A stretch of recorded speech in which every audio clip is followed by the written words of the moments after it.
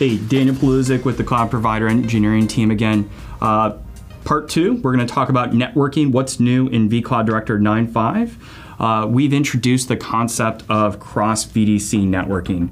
So when we talk about cross VDC networking, this is using the cross vCenter capability from NSX that's built into vCenters.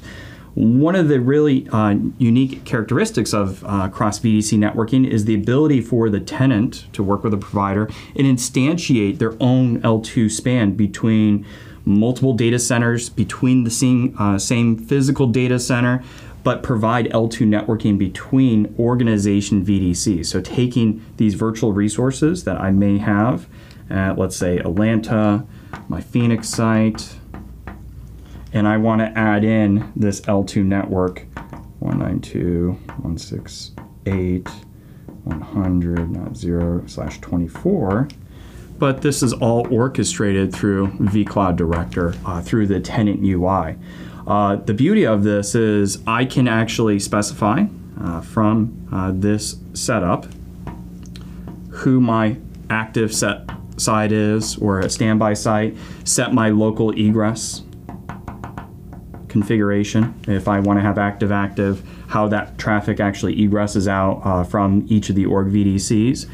Under the covers, vCloud Director is actually taking care of setting up the UDLR, all of the universal context switching, and so forth, and making sure that we can have adjacency between the two different sites and manage this in a self-service functionality on that.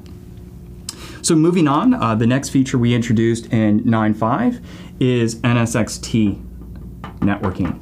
So this is our first iteration inside of T and supporting it side by side with V. So this is not an all or nothing proposition, meaning that I have to switch from V to T immediately. I can run this side by side, so I can have a PVDC inside of my vCloud Director that has vCenter and NSXV.